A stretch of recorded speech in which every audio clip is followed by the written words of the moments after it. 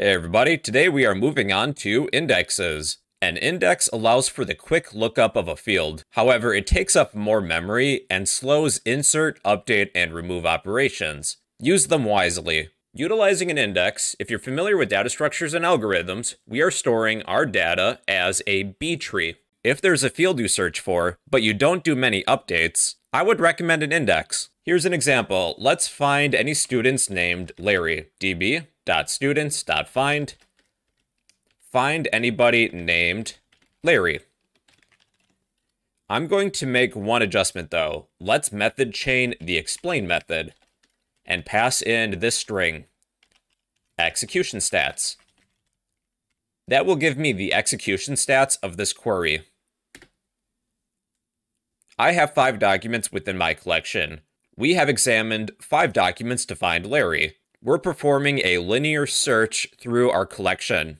We're examining each document one by one. I only have 5 documents. That wouldn't take too long.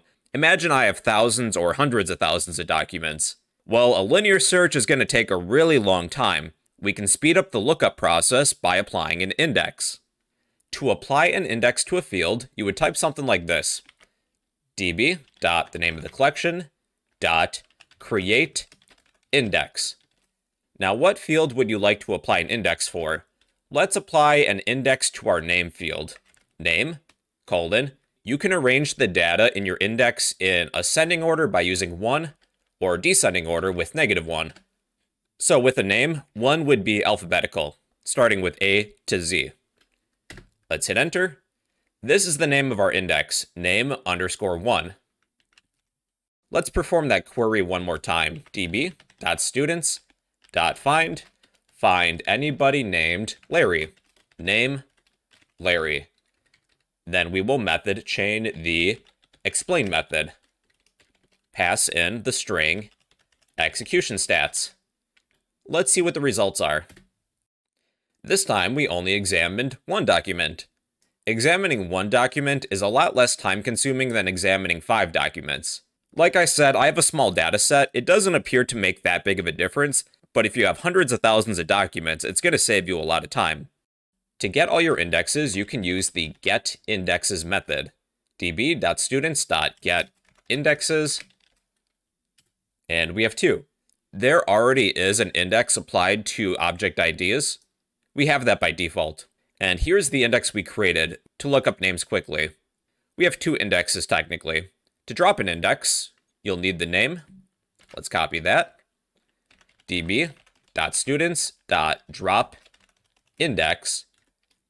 Place the name of the index within the dropIndex method. And our index is dropped.